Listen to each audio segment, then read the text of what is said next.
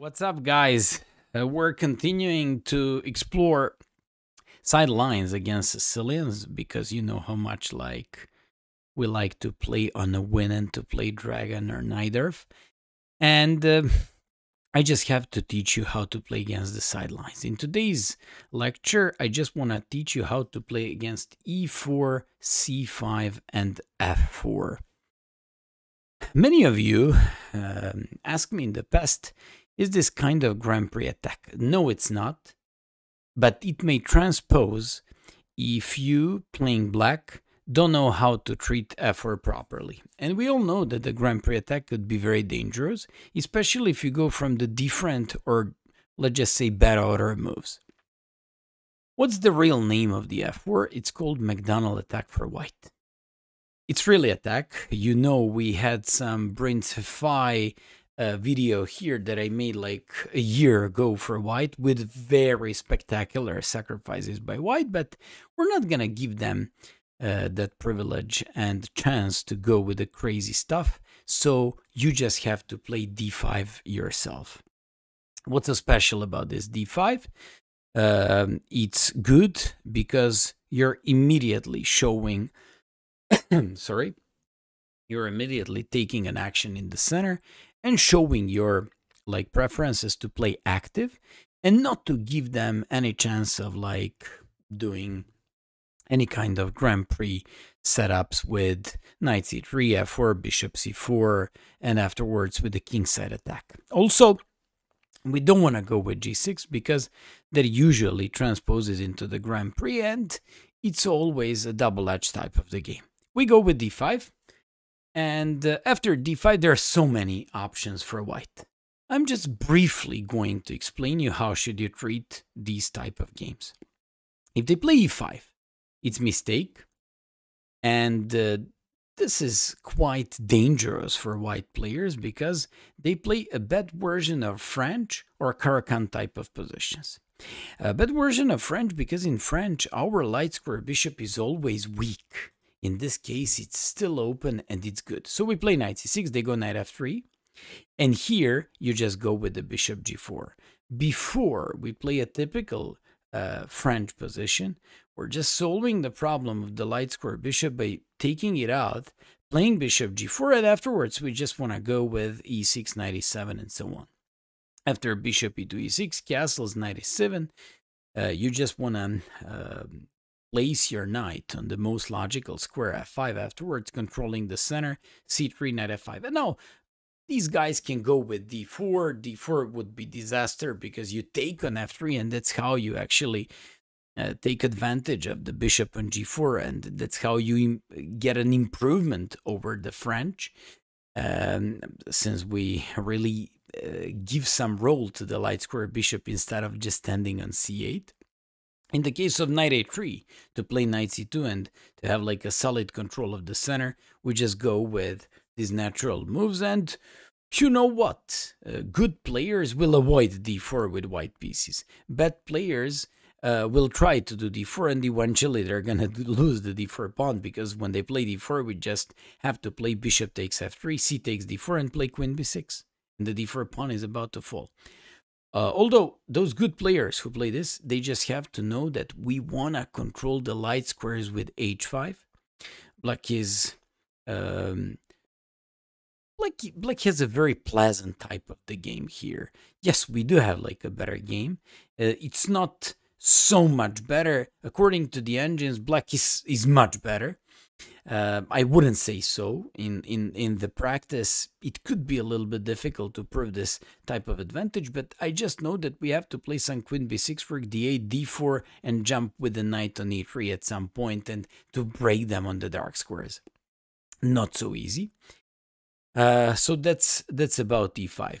d3, I'm simply not that kind of a player who's gonna teach you to play d takes c4 and to go into an endgame, but of course that we shouldn't have anything against this type of an endgame.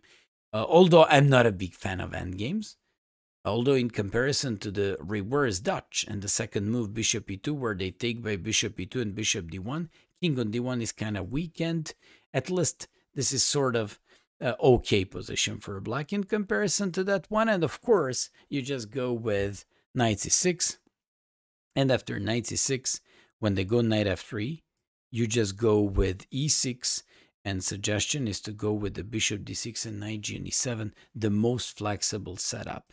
And this is what also Giri suggested in his course, saying that we should be playing, you know that I call this system Moldavian system against the French defense. And this is absolutely fine, good, flexible for black, and you shouldn't avoid these systems. If they play bishop b5, this is one of those boring moves where they keep on exchanging pieces. Of course, we got to play bishop d7. You're not supposed to play knight c6 because they would take and create a weak pawn structure in the black's camp. So we go with bishop d7, they capture, and we always capture by queen. When they play d3, we once again don't want to go into that endgame and play like this. Afterwards, we want to play bishop d6, knight g and e7. We sometimes want to go with, in some of these positions, long castle if you like, if you prefer like crazy type of games, but I prefer bishop d6, knight g and e7 and short castle with very not even decent, very pleasant type of game without any opening problems. And finally, let's take a look at the most challenging one, e takes d5. E takes d5, you never capture by queen, because I remember Grandmaster Kuprejcik, a Belarusian GM, who was a very tactical player, made one beautiful win against a good friend of mine with knight c3, queen d8, b3, and he really demolished this guy in 20 moves. After e takes d5, you should play this like a Portuguese tango, knight f6. And this really looks like Icelandic gambit, for example, if they play c4. Any knight c3 just leads to that equal position, knight d5, queen d5, and with queen f3, never help your opponent by taking on f3 and developing their pieces with tempo. At least do something. I believe that e6 is pretty fine. I believe that queen e6, because you know that I always like to avoid queen exchanges, is absolutely fine, and we just want to go with knight c6, g6 with a good control of the central d4 square afterwards, as well as since we avoided to exchange queens, our position looks fine. Although c4 is something that happened to me so many times in blitz and bullet games, and I destroyed my opponents. How?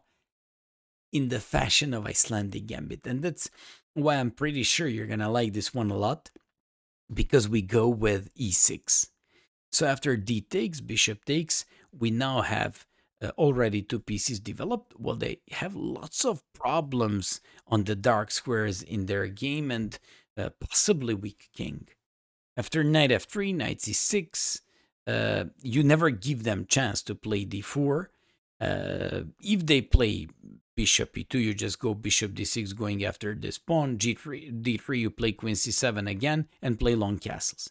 And that's not a problem. You just have an ideal development, all your minor pieces in safety. This is fantastic, and you just want to go with some, I don't know, bishop f5, knight b4, and stuff like that. The thing is, if they play knight f3, knight c6, and they go knight c3, why is that different from previous line? Because when you play bishop d6, and if in this case, after bishop d6, they just play d3, you cannot play queen c7 because they have this annoying knight b5. And now I have two options. You can play a6, which is a little bit slow, with the idea of queen c7, castles, and rook h to e8. That's how I used to play. Or you can just play short castle with an immediate rook e8 and position where you claim compensation on the spot like this. This is also pretty good, pretty cool. You can even play a6, queen c7, and rook a to d8 here. All things considered, in this Icelandic approach, in this McDonnell attack, you just absolutely don't care about the fact that you're down a pawn, and you just go for a full piece compensation. And finally, when they play e takes d5, And if in this case they just go with bishop to b5. By the way, if knight c3, you just take on d5, exchange everything. I told you queen e6. Yeah, we spoke about this already. And finally, bishop to b5. If bishop to b5, I used to think that knight bd7 was absolutely the, let's just say, coolest approach by black. Although I played against one Latvian, I believe he used to be an IM and nowadays he's a GM, and he used to play some very annoying systems against knight bd7. And then I did some research, made some analysis on the iCloud Stockfish engines. Those are the strongest engines, and I came up with the bishop d7. Makes no sense because you sacrifice the pawn and now you're exchanging the light square bishops. Where is the compensation? Compensation is here. I'm about to get the pawn on d5. If c4, I just play e6. Once again, we got the same Icelandic gambit approach. When they take, it's very important to know that this type of an endgame is cool for us because of a couple of things. Yes, we're down a pawn, but I have problem with the backward pawn. They have problem with a great outpost. We always threaten knight b4, threatening knight c2, but more likely controlling the d3 square. Also, we'd like to go with this bishop somewhere and to go with the rook h to e8. We certainly have slightly better position and a great positional compensation. Apart from that, if they go queen e2, we just go bishop d6. And I remember when I analyzed this, at first glance, d3 castles, d takes, f takes. I couldn't simply believe my eyes that we can claim compensation in a game like this. Because after knight f3, knight c6, castles, rook a to e8, you just want to break with e5. And remember, I believe Kasparov or Sveshnikov played a game like this with a black pieces. And at that time, I said, okay, they played like this. But can it be that black is so good even though he's down a pawn? And at that time, I believe it was a couple of years ago, I didn't believe simply that black could be so good in this position. And then, once again, after all these years, after checking on these top engines, I just realized that the idea of breaking in the center with e5 and eventually breaking with e4 is so lethal by black. So when they play knight c3, you play e5, and they gotta go f5. I say they gotta go. If they capture, you capture, they capture. You can capture by bishop, you can capture by rook, but you threaten check, you threaten here, check, queen is here, d3 is weak, our rooks are open, and position is hardly defendable. That's why they play f5, trying to get a position closed. And I even remember playing a blitz game many years ago against some pretty strong GM. I played knight d4, hoping that he's gonna make mistake and capture on d4. If that happens, you just take like this, and after knight e4, you just take on e4, and after this, you just take on f5, and you take advantage of the fact that the queen is on e2, and you just have an amazing initiative afterwards. They gotta go queen d1, retreating this queen, and the crucial move is to stop knight g5 or bishop g5 idea by white. Bishop g5 because they'd like to take and jump on d5 or e4. Knight g5 because they would like to get a hold of the light squares and possibly to go with either knight e6 or knight e4 afterwards. Here, crucial move is h6. We stop this, we stop both of these ideas, and f5 pawn is about to fall down. So after knight e4, you can just play knight f5, and I wouldn't go deeper than this because black already looks so cool, so good, and d3 pawn is going to be a permanent weakness. Okay, our bishop on d6 is not better anyways, but we're always happy if we give it up. If not, at least we have a great position where I don't see particular problems for black. In some variations, I may go with the bishop c7 and bishop a5 with that bishop. In some positions, bishop c7, if you're willing to take on c5, you're going to lose with bishop b6.